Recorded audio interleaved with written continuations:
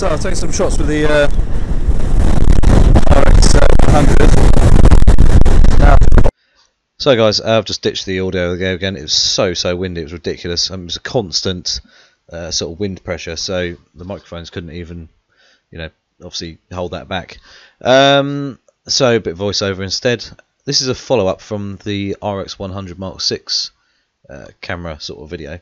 So obviously I had my Rx10 Mark 4 with me, which you can see there in camera. So I thought I would take a few shots with this, obviously while I was there, and just to kind of see what the real difference was once I put down a very small camera with a lot of capabilities and picked up its sort of bigger brother. My initial feeling was, I'm used to a large camera, so it felt instantly better in the hand, obviously because you got more control. And actually in the high winds it was actually slightly easier to hold it still, because even though it's bigger and I was getting buffeted more, a small camera is actually harder to hold still. Both have got really good stabilization and everything, so it's still, both cameras were given brilliant footage and photos and everything, no problem at all, as you can see here from video. But yeah, I mean, the RX10's main difference between the Rx100 is obviously size, but also 600mm instead of 200mm. But that's the sort of trade-off by going smaller, but still keeping a very high quality image. Yes, you can buy compacts with 720mm zooms on it, and yeah, they're okay, but you do compromise on quality big time. I have seen the difference. So you know. So anyway, back to the Rx10 Mark IV. Obviously, producing you know, awesome images as usual, and it was lovely light. It was, you know, it was windy as anything. The quality of light was actually really nice. It wasn't too harsh, unless I shot straight into the sun a few times. But it was, you know, as you can see there, it was quite nice light. It worked out, you know, really well, especially in a couple of videos, clips I actually captured just at the right moment by sheer luck, as in like a seagull flying past, for example. And some of the slow motion video worked really well. So I was shooting at 500 frames per second on some of them. This was 100 frames per second and then slowed down 4 times, which works quite nicely. Especially with 500 frames per second, you don't really need on things like surfers. I mean, it looks quite cool if you can get close enough to them and everything. And luckily, we've got a sea wall in Hastings that you can literally just stand on, so the surfers are literally pretty much below you, as you can see there. But you know, so that gives you a nice vantage point, where obviously to get a photo like that normally you'd have to be on a boat or something like that, or in the water with the surfers. So it kind of benefits that as well. And when we do get some decent sized waves, it can make some really good images. And on both cameras I got some very good shots of surfers doing their thing, so really pleased with both cameras there. And it's a bit of slow motion of the waves crashing up over the sea wall there, which was kind of unexpected actually, because with the new rocks, they've put a load of rocks there, so I thought it was less likely to come over, but it still comes over apparently.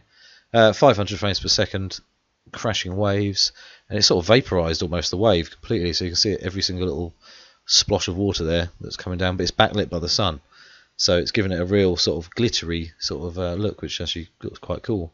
And then I sped it back to more of a usual speed, which is quite cool. There was a crashed car there. I'm guessing it was driven in the snow or something when we had all the ice and snow, or stolen or something, I don't know, but it's still there.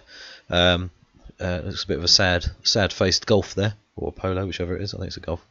There's a couple of surfing shots which worked out quite nice. As you can see, there's no trouble at all locking on and tracking their subject at all. And that's where the both cameras, for example this, both cameras were just locking onto their targets, no trouble at all. The focusing systems on the even the mirrorless and the Rx10 and the Rx100s now are ridiculously fast and very accurate as well. I never sharpen my images anymore. There's no need. You know, even if you got it slightly out of focus before, you could sort of tweak a little bit of extra sharpening in areas, and it would sort of correct you a little bit of soft image there. But now A7R3 that I've got, the Rx10 Mark IV, and obviously I've used the Rx100, they're all razor sharp images straight out of the camera. Even with this shot here, with a very light background, the camera was still focusing and finding that seagull, which I was amazed about. I couldn't believe how low this seagull got to that wave. And in fact, I think it goes even lower. Next shot's even closer. Yeah, there we go. So either he wasn't expecting that wave to be quite as big as it was, but he was just being a daredevil. But quite a cool shot there, and it's quite happily tracking the autofocus on there. Surfer coming in, massive crash of the waves and everything. But I'm shooting into the sun there, so to get the exposure right on the surfer rather than obviously silhouetting and things like that, it's still allowing me that. Was this shot here I'm really quite pleased about, because I just about kept his full shadow in from the sun, so I'm really pleased about that photo, which is really cool. He was going quite fast as well, so just tracking him. This one here, the big splash of water coming up, and you can see all the little water droplets off the board coming off at the front end, which is quite cool as well. Shooting about 800th of a second, something like that. And then the second one there, where the sort of I think you call it carving, I think, if I'm correct. When they carve a wave and they sort of turn quickly, and he's spraying water up everywhere, looked quite cool. Excuse me. Swimming back out. This is where the Rx10 Mark IV comes into its own, where you can zoom in a little bit further, and you can get the shots that you can't really get elsewhere. But because you've got an f4 lens, it's still allowing you tons of light, and also the shallow depth of field starts happening as well. There was a surfer in there somewhere. He got flung off. This is just Hastings Beach there. You can see lovely white fluffy clouds and blue sky, but the wind was, I have no idea how fast, but it was just a pressure.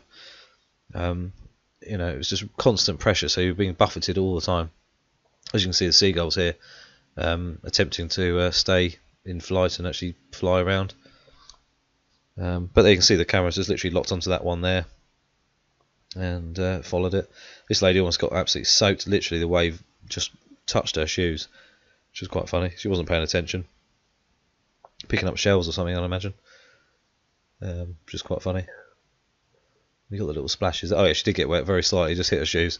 But luckily she didn't get any wetter than that. Could have been worse. Could have been worse. She could have got hit by a big wave and got knocked over or dragged out. But yeah, but some people don't have much clue about that, unfortunately. I quite like this shot. It was just a silhouette shot there, waiting for the wave as such. They're just sitting there waiting, which worked quite nicely. And so these are just a few shots I took. This shot here, having 24 frames per second, it allows you to obviously track an image, but also capture just that moment where that ball is bouncing above the wave, because the wave came flying in underneath the ball. The ball was in mid bounce as the wave came in. Surfer there going again, but the angle I'm shooting at, it could have been that wave behind him. It could actually be another 5 feet higher. It really gives you the sort of a false angle of view, which accentuates that actually the wave's bigger than it is because of the way I'm shooting at it. So it works really quite well. Sorry about my cough, it's doing my head in as well. This shot here is where he's just coming off. He's just finished the sort of with the wave and everything, so he just launches himself off the board, and which is quite a cool way to go. Just bails off, which is quite cool, and then sort of splashes into the sea. So all these shots are wide open at f4, around about between 400 and 600 millimeters, depending on where they were. The only downside of the Rx10 Mark IV, and I still wish they do a firmware update, is that allow you to zoom in and out while you've got your finger on the autofocus button. So when it's tracking, autofocus tracking, if you've got a 70 to 200 mm lens on your A7R3, for example, you can zoom in and out as much as you like, or the 150 to 600, and autofocus still works. With the Rx10 Mark IV, it still works when you're videoing.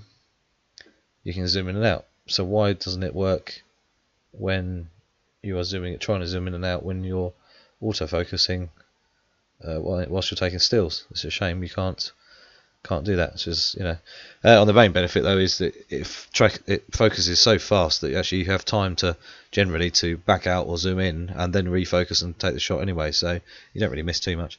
Two people stood there with their jacket on, being absolutely buffeted by the wind. This shot here, seagull shooting into the sun. But I've just lifted the shadows there just to show the seagull a little bit. But it's kind of a cool shot with all the bokeh in the background of the sea and everything like that. And this is obviously a wave coming in, crashing onto the side of the sea wall, about 800 to 1,000th of a second, something like that. Works quite nicely. I went to black and white on a couple of shots. Quite like this because it brings out the white of like the spray coming off the waves there, and across the top of the seawall there you can see the spray coming across. And then there was a squirrel. I moved inland. I found a squirrel which was actually relatively tame, and he ran up a tree literally in front of me, and I was within just around about a metre at 600 mil. So that's a handheld. And literally I took one picture and off he went. So I was quite lucky to get that photo. And then one last shot, which was surfer again, just one last shot, just from above really, just cruising past, and worked really well. So quite pleased that I managed to get both cameras side by side. Obviously the baby little Rx100 Mark 6, all the bells and whistles worked really well. Really pleased how that camera worked. Surprisingly, very capable. Also reading reviews, people saying it can't do this, can't do that. Yeah, it was always going to be a compromise. Being a pocket camera, it's tiny. It's smaller than your iPhone. But what it packs in the quality it's chucking out is really good, and the shots are as sharp as anything, and just as pleasing to look at as from out the RX10 Mark IV. So with its £1,150 price tag, yes, it's very expensive, but what it can do is, for the having it in your pocket, you can get it out, and you've got so much control, so many options of different functions and stuff it can do. You've got so much you can do, which is really cool. And then obviously with the RX10 Mark IV, I've had that camera over a year now, and I use it daily just because it's so handy to use. It's worth every single penny. So anyway guys, that's just a quick look at the other photos I took from yesterday, obviously with the RX10 and the Rx100 Mark 6 side by side. So please subscribe, please click the notification bell, and I'll see you soon.